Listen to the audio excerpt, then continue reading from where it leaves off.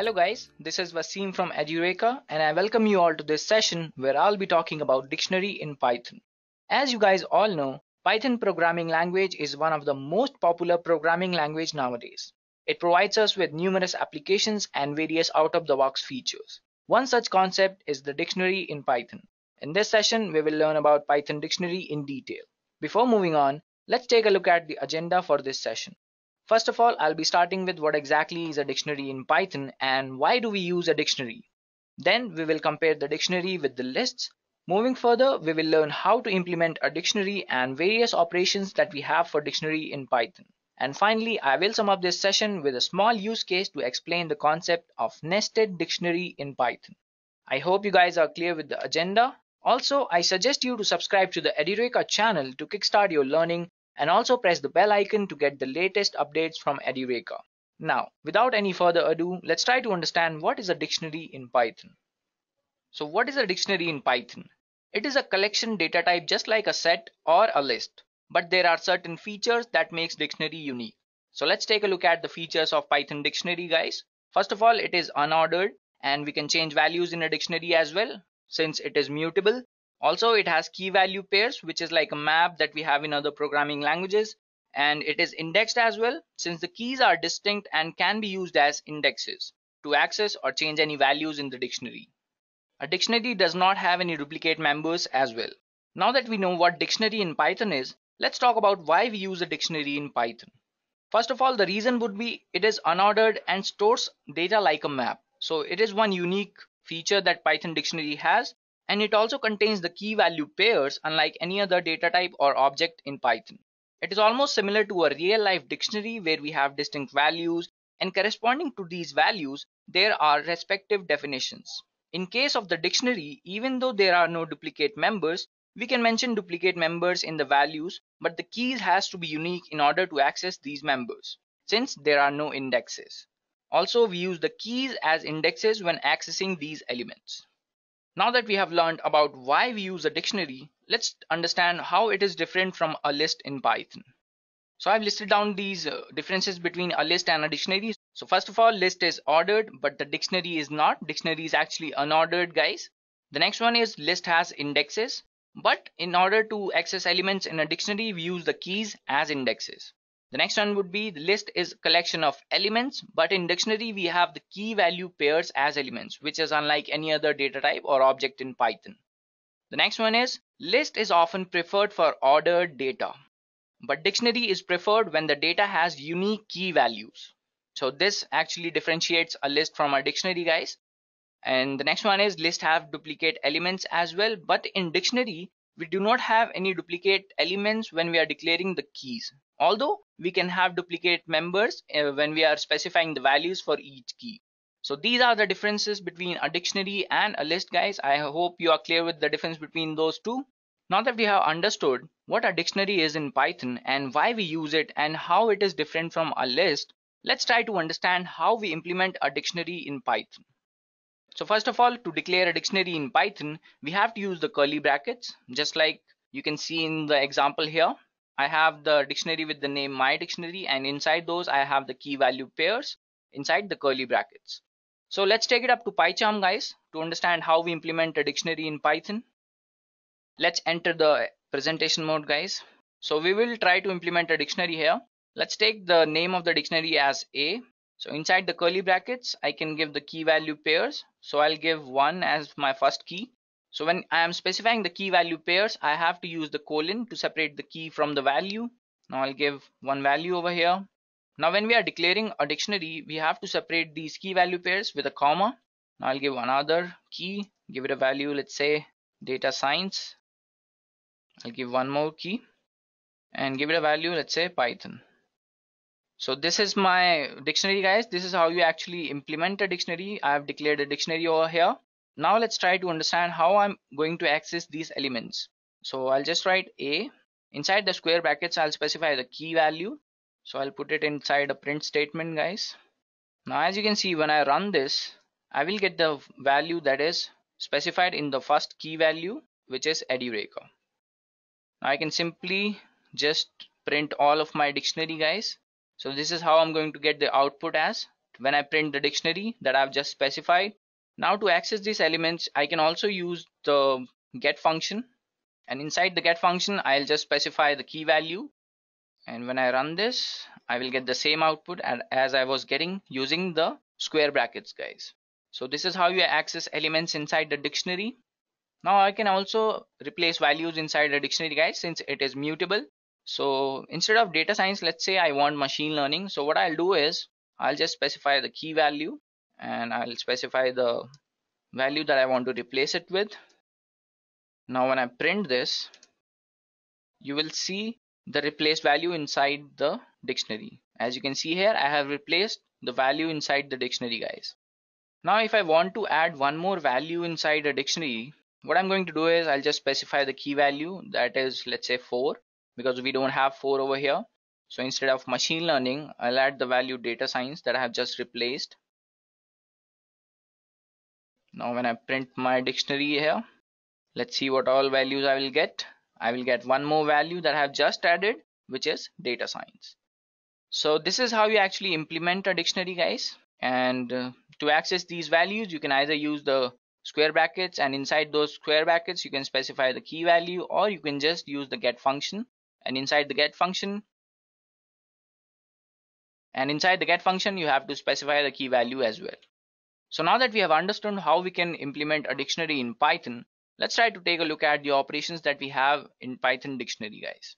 So as I have already told you how you can actually add an element to your dictionary, just like this. I have specified a key value and given it a value, and then there is a replacing element which I have already shown you, guys. So these are all the operations that we have in Python dictionaries. So we will look at them one by one, guys. So let's take it up to PyCharm and understand these operations, guys. So we'll once again enter the presentation mode. So we have a dictionary over here, guys. So first of all, let's talk about clear. So when I use the clear, what it's going to do is it is going to remove all the elements from the dictionary. So when I run this, so I have a dictionary, guys, that I've already specified. So let's try to print the dictionary first, so you will understand what all these operations are going to do. So I have this dictionary which has these values. Alright, so I'll do one thing. I'll use the first operation, that is clear. Let's see what it does to our dictionary, guys. When I run this, okay. So now when I print my dictionary, let's see what all values I'll get. It is saying that it is empty because the clear function has actually deleted or removed all the elements from the dictionary. So this is what clear does, guys. Now let's take a look at the another one which we have. Also, I would want to declare this dictionary once again, and when I print this, I should be getting all these values again. Yes, I'm getting these values. So it would be fine if I do one more thing. So I'll just use the copy over here. So what copy does is it returns a copy of the dictionary, guys. So let's say when I print B over here, what is going to happen? It is going to show me the copy of this dictionary that I've just specified over here using the copy function. So let's take a look at the next one we have, which is the values. So when we are using the values function, what it's going to do is it is going to return all the values inside the dictionary, guys. So when I run this, it will print all the dictionary values inside a list, which is Edureka, data science, and Python. So we'll look at the next one we have, which is the update function. So what does update function do? Update function actually updates the values of the dictionary with the specified key value pairs. So let's say if I use update just like this, what will happen? We have no updates, which it is showing that we haven't updated anything. So this is what update does, guys. If we have made any updates, it will update the changes into the dictionary. So we'll look at the next function that we have, which is actually get function. I've shown you how to use the get function. We will just use the get function to get the values, and inside this I just specify the key value, and it will return the value with the specified key, which is actually Edureka. So this is how you actually access the elements using the get function. The next one is the items function, guys. So I'll just use items over here, and inside this I will get the list for a tuple of each key value pair, guys. So let's run this. So when I run this, I'm getting tuple of each key value pair. As you can see over here, I have 2, then I have the value, then I have one more key. So this is a tuple of each key value pair, which we can get using the items function. Now coming back to the next one that we have, which is the keys function. So what it will do is it will actually return all the keys inside the dictionary that we have, which is 1, 2, 3, guys. So this is all about keys function, guys. So let's talk about the pop function, guys. So when I use the pop function, what it will do is it will actually pop the value with the specified key. So I'll just pop this from the dictionary with the value 3. So as you can see, I'm getting that value over here, guys. Now let's take a look at the next function that we have, or the operation, which is pop items, guys. So when I'm using the pop item function, I can actually remove the last inserted key value pair. So I don't have to specify any values over here. As you can see, I'm getting the tuple of the last key value pair I have specified inside the dictionary. So this is what pop item does. Now the next function that we have is set default, guys. So what set default does is it returns the value of the specified key. If the key does not exist, we can insert the key with the specified value. So I'll specify the value over here, let's say 1. Now when I print this, I'm getting Edureka as well. So when I specify the next key, it is showing me, okay, it's a syntax error. I'm getting the next value. So this is what set default is used for, which returns the value of the specified key, guys. So this is all about the operations that we have in a dictionary, guys. There is one more thing to discuss about the dictionary, guys, which is the dictionary constructor. So the dictionary constructor is actually used to declare a dictionary, guys. So let's take it up to PyCharm again. So I'll show you what a dictionary constructor does. So I'll use I'll use my dictionary as my variable dictionary name, and I'll use the dictionary constructor over here. I'll specify the values. So what I'm going to do is I'll just specify the values. I will use the keys as, let's say, key 1 only, and then I'll give it a value, let's say Edureka. Now I can give another key value, let's say 2, and I'll give it a value, let's say Python. Now let's see if I can get a dictionary from this. So using the dictionary constructor, let's see if we have actually implemented a dictionary over here. So as you can see, I have declared a dictionary using the dictionary constructor, guys. So when I run this, I should be getting a dictionary here. So as you can see, I have declared a dictionary using the dictionary constructor. Also, one more thing I have missed over here when I was explaining the operations, guys. So which is the from keys operation. So I'll declare one more dictionary over here. Give it a value, let's say 1, 2. I'm giving it a random values, guys. Don't be alarmed. Now when I'm using the from keys keyword, what I do is I'll just say a dot from. Okay, we don't have a over here, so I'll write a from keys. I'll specify my dictionary over here. So let's see what happens, guys. Okay, I'll just use the print statement, and inside this I will use the from keys, and inside this I'll specify my dictionary. Let's see what happens when I run this. So I'm getting a dictionary with the specified keys and values. So as we don't have any key 1, key 2 inside this, so we are getting the none value over here. So this is what from keys does inside a dictionary, guys. So now that we have actually learned what is a dictionary and how we can implement it in Python and all sorts of operations that we can perform on a dictionary, let's try to understand what are nested dictionary, guys. So for this I have a problem statement, guys. So now that we know that ICC Cricket World Cup is just around the corner, guys, so what we'll do is we will implement a dictionary with the stats of the 15 members from the Indian cricket squad for the World Cup 2019, and we will use the concept of nested dictionary in the use case. So what we'll do is we'll implement a dictionary first, and then we will make the unique keys to access those values when we are actually getting the elements from the dictionary, and then we will store the data inside the dictionary, and we will also import a pandas package and convert those data into a data frame for better display statistics. So let's take it up to PyCharm, guys. So okay, let's exit the presentation mode. So over here I have the value or the dictionary that I've implemented. So let's take it up to presentation mode again. So as you can see, I have this module that I have actually imported from pandas, and I've given it an alias as PD. So we'll talk about this later. So this is my dictionary, guys, in which I have made 4 more dictionaries, guys, which is actually our nested dictionaries. So first key is batsman. Inside the batsman key, I have all those batsmen like Rohit Sharma, Shikhar Dhawan, and Virat Kohli. And inside those values, I have one more dictionary in which we have the statistics for all those matches, runs, average, highest score. So actually inside this batsman key, I have 2 more dictionary, guys.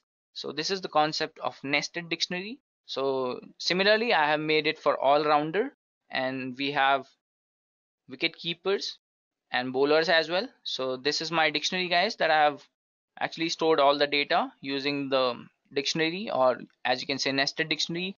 And then I have all these statements that I've written, in which I have converted the data inside the dictionary into a data frame, guys. So I have this print statement. So first of all, let me print the batsman squad, in which we will get the values for all the batsmen that we have inside the World Cup squad. So as you can see, I'm getting a data frame over here. So I have these values. We have Rohit Sharma, Shikhar Dhawan, and Virat Kohli. So as you can see, we have average, highest score, matches, and runs over here. So for Virat Kohli, we have more than 10,000 runs. Shikhar Dhawan has 5,000 runs, and Rohit Sharma has around 8,000 runs, guys. So let's try to understand more from the dictionary that I have just mentioned over here. We have got all the batsmen now. We will try to get all the bowlers. So I'll just print this statement, and it will show me all the bowler statistics, which is Kuldeep Yadav, Mohammad Shami, Bhuvneshwar Kumar, Yuzvendra Chahal. So we have all these statistics, in which we have average, we have best figures, then we have matches and wickets as well.